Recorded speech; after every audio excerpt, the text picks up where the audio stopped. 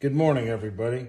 Today I'm going to be changing the oil in my Reliable oil bath hubs that are on my Easy Loader trailer that I use. I have a 20-foot aluminum boat, and I had about 10,000 miles on the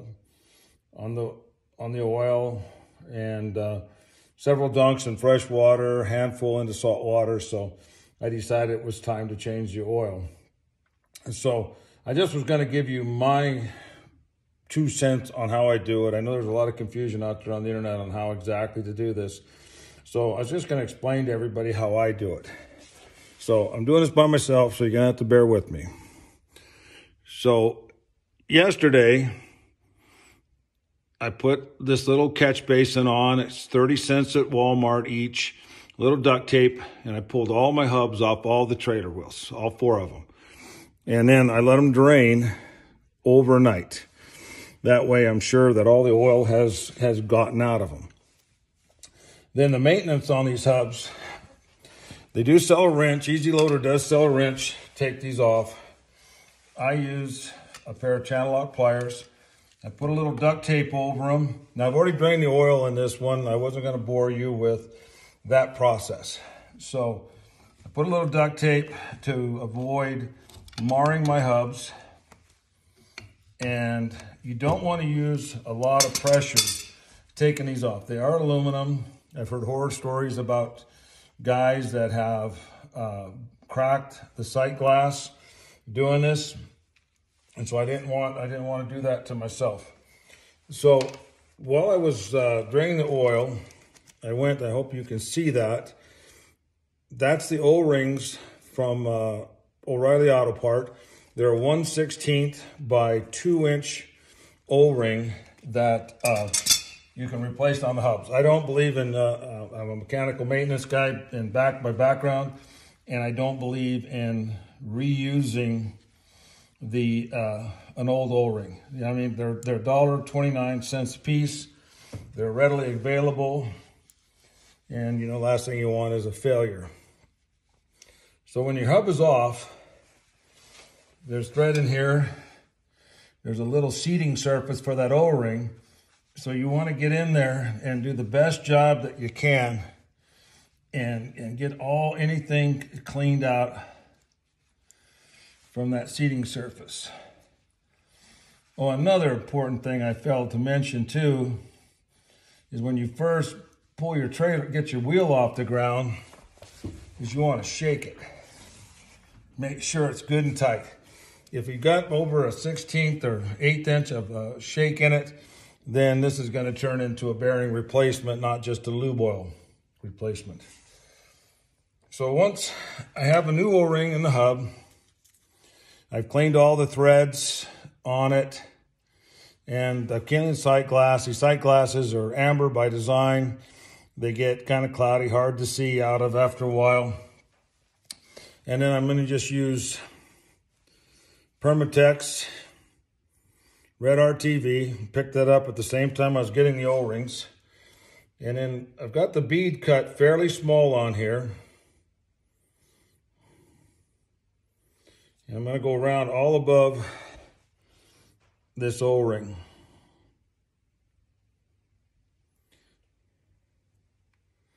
To get a good seal. I'm not a huge fan of using RTV, but I'm not a big fan of losing wheel hubs on the way to the fishing trip. And take your finger and lightly smear this across the threads, kind of making sure that you get it down there on those O-rings. I'm going to put just a little bit more in this one spot here.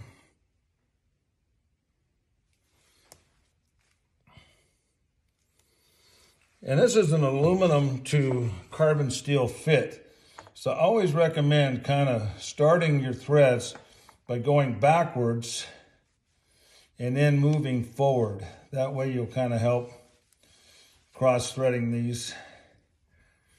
And then just using my my channel locks here again. And there is a torque value for this on the Easy Loader website.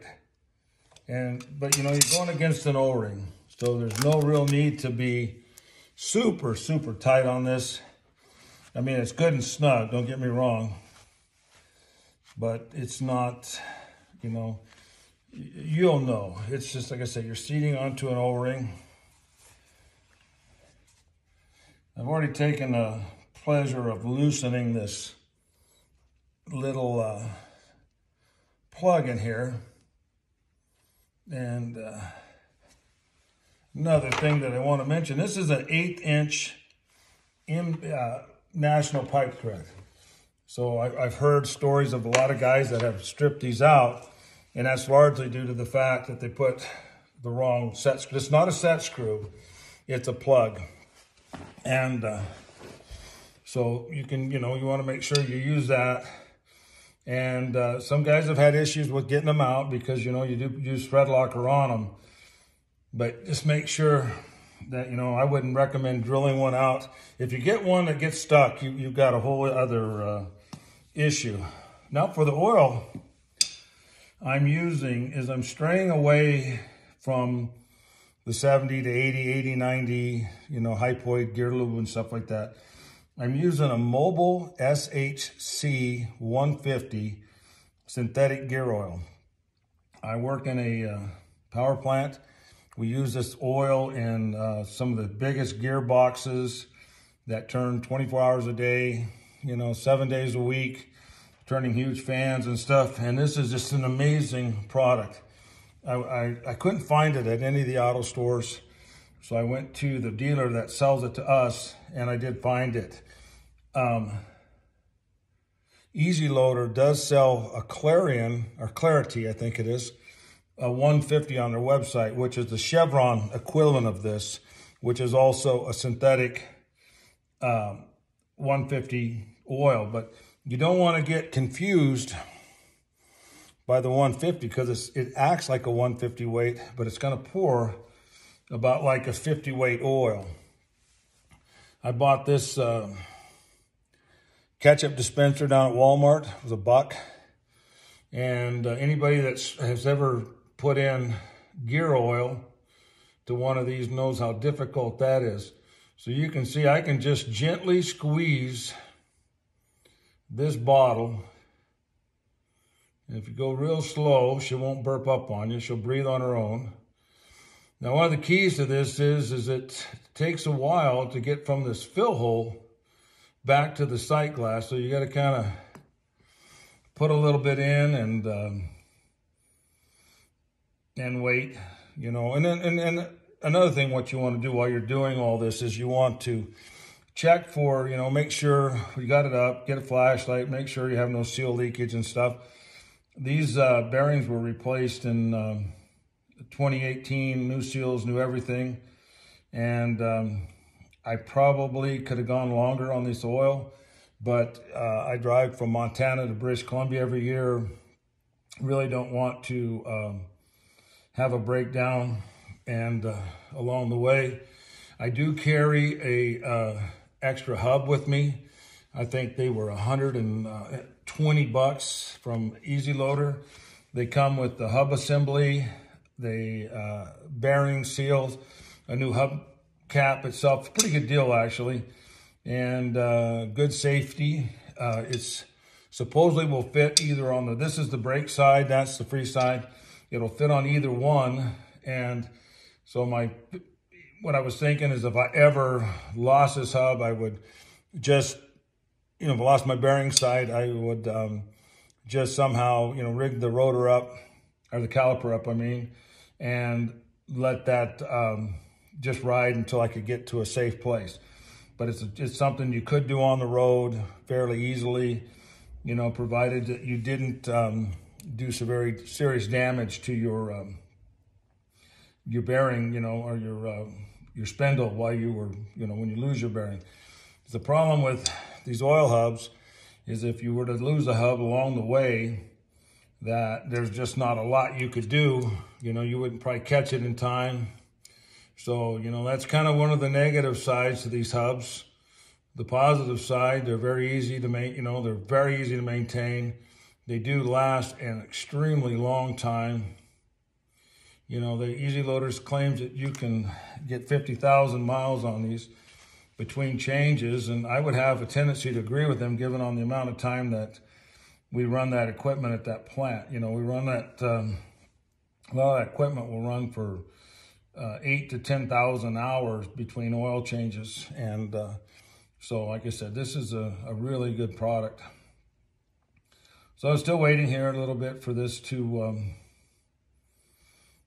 fill up. You know, the nice thing about this is if you do happen to overfill it, it wouldn't be a huge job to just turn it over and drain a little bit out. Not like gear oil where it absolutely refuses to come out.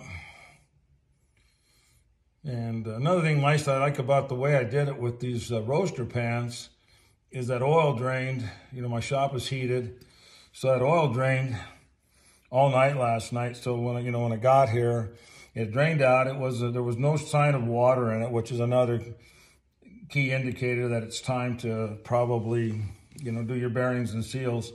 You know, but it was dark, and it was definitely dirty. I drove through some pretty high, extreme ambient temperatures last year taking the boat to British Columbia. I was in, you know, some days, one day it was over 100 and something degrees. So the bearings did get slightly warm, but not too horribly warm. I try to check them every time I stop, and oops, a little too much.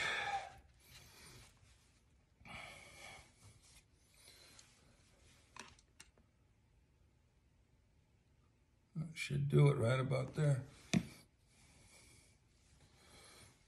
So Easy Loader recommends that there's a reliable oval emblem on this front of this hub, and Easy Loader recommends that you're just right at the top edge of that emblem, which looks like I've got it there. So I'm going to stop. It's still kind of settling out. Then on this, putting this plug back in, I'm using, excuse me, this blue, Thread Locker Blue Permatex product. It's a medium strength thread lock. Put a little bit on there. You want to get too crazy with this.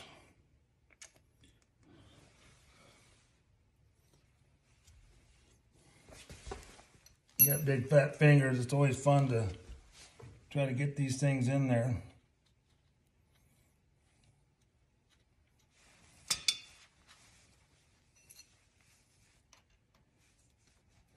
Yeah, it's 3/16 Allen wrench that goes in